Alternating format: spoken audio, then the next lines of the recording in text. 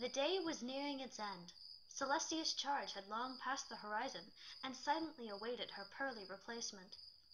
The spotless, thinning blanket of blue had begun to give way to the curtains of lavender, and the stars would soon make their nightfall appearance. Twilight Sparkle leisurely trotted forward under the dimming sky, her gaze traveling down the dirt path that wound along the edge of Ponyville. Occasionally, her eyes would sweep to one side in a delicate motion, completely effortless to the unicorn who allowed the evening beauty to captivate her, drinking in the detail of the world around her in a pleasant silence. She inhaled softly, and her nose caught the scent of wildflowers wafting from the meadow off to her side. She felt herself smile, bucking her rump and sliding a purple pair of saddlebags farther up on her back, so that they would not catch the breeze so easily. The wind was always blowing down this particular path near the end of the day, tickling the leaves in the trees and catching in the surrounding brush. Not that she minded, really. It was a comforting and welcoming gesture, and she often enjoyed watching the leaves sway with an invisible touch while feeling the delicate, ethereal brush combing through her mane. An aura of magic flickered against the sparkle-shaped clip on her right saddlebag, and a long, wrinkled scroll flew out of the compartment, hovering in front of the unicorn's eyes. A once-over, and then a quick double-check was enough for her to put the scroll away with a sigh of satisfaction, her stride remaining unbroken. Her errands were finished for the day, though perhaps not as quickly as she had originally planned. It was a fair distance back home, and it would be dark by the time she returned, where Spike would undoubtedly be waiting for her. She could easily envision his look of disapproval, arms folded in impatience while one clawed foot tapped against the freshly washed wooden floor of the Ponyville library. The studious pony had taken the effort to make an early start on her chores, even having written out her schedule while her assistant slept on the floor above. She had walked out the door and into the mid-morning darkness before the ray of the sun could begin to paint the sky in shades of morning pink, setting out with hopes of finishing early. It had taken most of the day, with her duties consisting of deliveries, a few exchanges, and even picking up new books for the public collection. Having taken more than a number of trips across Ponyville, and even one to a solitary hut in the Everfree Forest, there had been a lot of ground to cover, and her legs throbbed with the tender ache of a long day's work. It wasn't always easy being a librarian. Feeling a light tug on her midsection, she adjusted her bags once more, picking up the pace in her trot.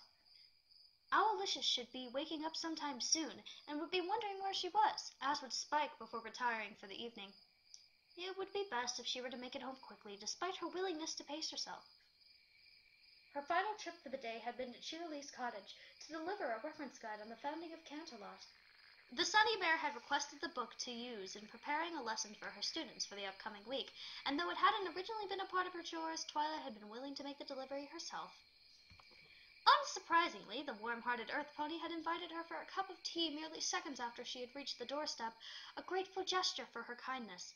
Though she was eager to return home, the unicorn had no other errands to run, and with a stiffness in her legs she found herself hard-pressed to turn down the refreshing beverage and a comfortable reprieve from her daily routine with a warm and welcoming friend. Even more unsurprisingly, her stay had lasted longer than planned. Continuing down the path, Twilight looked over towards the town square from across the river, where the various residents of Ponyville were attending their final duties of the day.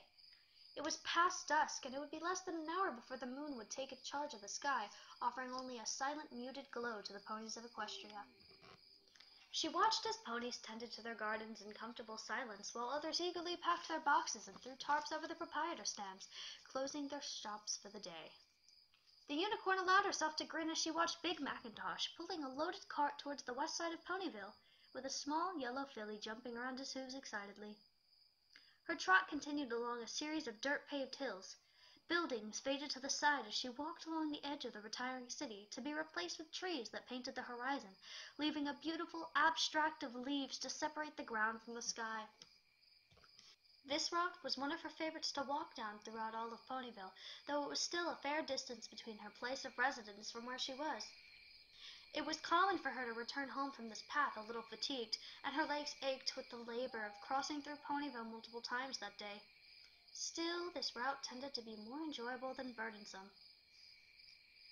At least, since the first evening she had spent in Ponyville, when Spike had retold his entire life story to an eager Fluttershy.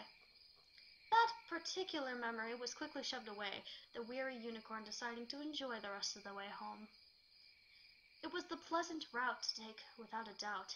It was refreshing, even unwinding, for the unicorn to take the walk during the day, and she had frequented this path many times for the scenery alone. The road itself was short enough so that it wasn't too tiring, but long enough that every time she walked along it, she came to see or realize something different, something to distract her from her studies or from any current worries. And there was always something that she had never noticed before. And it was when that thought crossed her mind that she looked to the side and saw that something. Atop of a hill not far away from the path, a single pony sat alongside a lone tree. Her back was turned to the trail, and she was resting on her forelegs, slouched forward and sitting alone while staring at the long faded sunset, still and silent. It was then that Twilight noticed that the wind had stopped blowing, leaving the pony's pink mane dangling in long, lifeless curls. There was no movement, no motion, nothing to bounce her curly hair. Her hoofsteps muffled to a whisper as she slowly walked up the hill. She knew better. They could wait. "Hey, Pinkie Pie!" The earth pony said nothing, but continued to stare out into the falling night. Twilight's voice faded quickly, leaving a heavy silence lingering between them.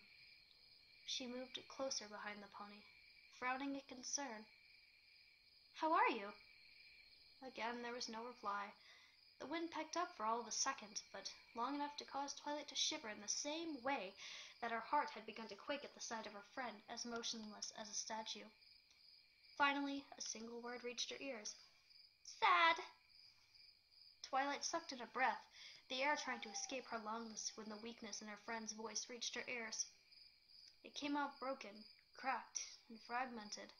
There was no happiness. The spark of joy that usually rang in the pony's voice was completely missing. It was just one word, a word that expressed very little, and one that she would expect Pinkie Pie to say.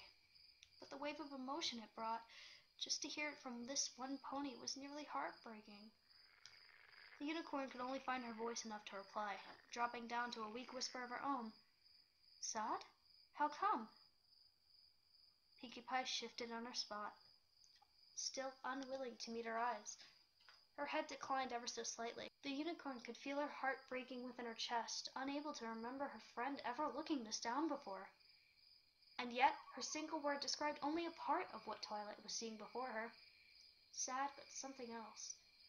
Something that she couldn't quite put her hoof on. Twilight took a steadying breath, calming her thoughts. It didn't matter what the issue was. She was her friend, and it was her job to see her friends through their problems. Besides, it never took much to cheer the perky pony up when she was glum. A trip to Sugar Cube Corner was usually what did it. "Well," Twilight started, putting a hoof on her friend's shoulder, her voice gaining confidence. "Is there anything that She froze. She could feel Pinkie Pie's hoof moving on top of her own in a gentle caress.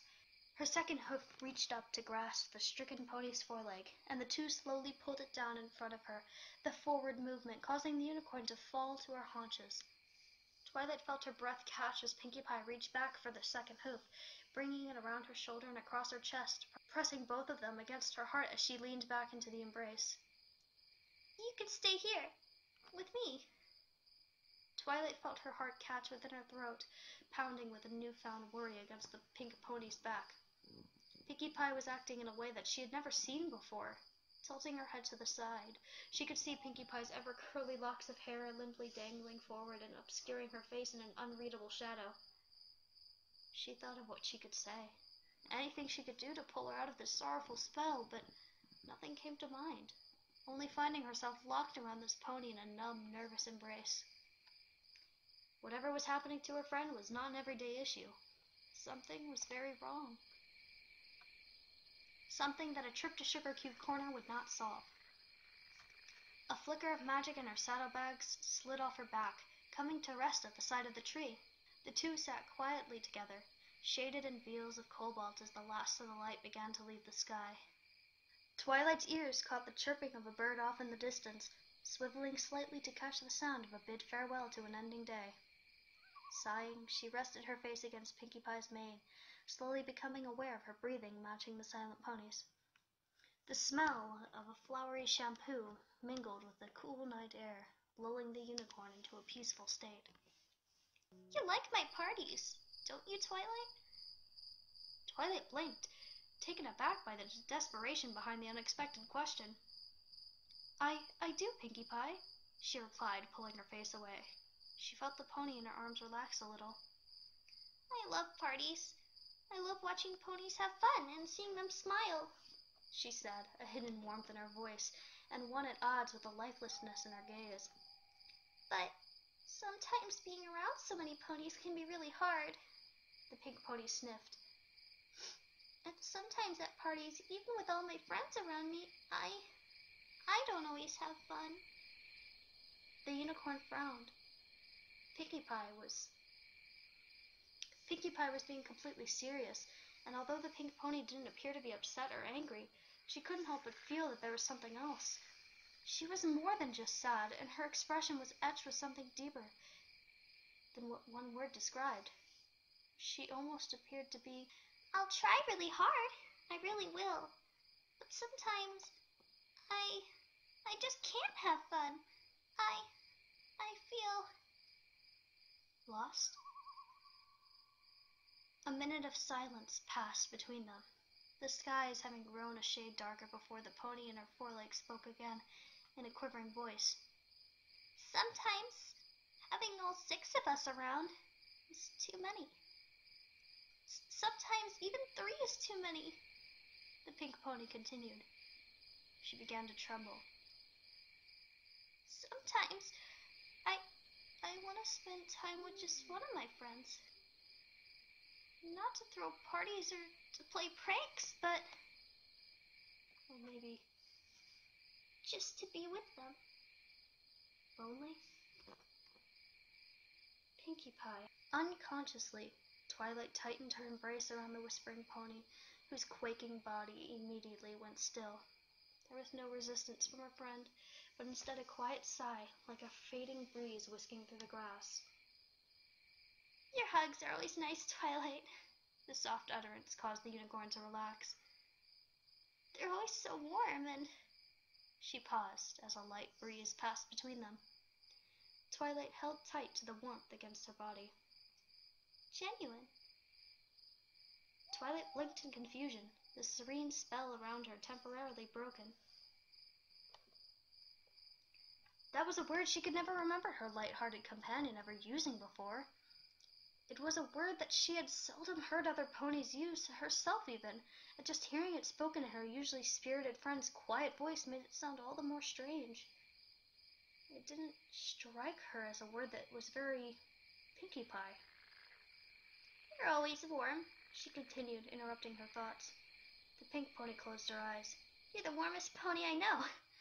And your hugs, even the short ones, they leave me warm too. A soft yawn escaped her lips. Sometimes they leave me warm for days, just long enough until we can share another one. Twilight inhaled slowly, becoming aware of the increased warmth between them, and the light packets of heat forming on her cheeks. Speechless, and blushing in a way that the unicorn could not explain, she looked down towards Pinkie Pie, who had rested the side of her face against her neck, breathing softly and soundlessly. She looked so tired, but she looked peaceful, as if she had let out something very burdensome. Tilting her head forward, Twilight softly exhaled, trying to quell the pounding in her chest. Her thoughts began circling as she silently mouthed the name of the pony she held in the darkness, Pinkie Pie. The words sent an almost imperceptible tickle across her tongue, a pleasant sensation. It almost surprised the unicorn how just her name could invoke something so unexplainable. The unicorn smiled. Pinkie Pie had always been the pony who she could never figure out, and yet she had never truly been a mystery. From day one, Twilight knew exactly what Pinkie Pie was all about. She knew what made Pinkie Pie Pinkie Pie. She made ponies happy. It was as if her entire life was dedicated to that cause. Her cutie mark, her cotton candy mane, even the way her eyes seemed to sparkle at the sight of some pony new, everything about her seemed to reach out towards a pony eager to make a new friend. But she wasn't just making new friends. She kept all of her friends close, treating every pony like her best friend, because every pony was her best friend. She had always made the time to make them happy and see them smile. Twilight shut her eyes tight, and her heart began to ache with the sudden realization. Holding the pink pony tighter in her embrace as she started to tremble. Choking back a sob, she felt hot tears sliding down her cheeks and falling into the pink pony's mane. Just to be with them, even if ponies didn't always make time for her. The unicorn sniffed, staring out towards the horizon in muted silence. Pinkie Pie had always been around when the studious pony had needed a friend most, not just to invite her to parties or to play games, but any time.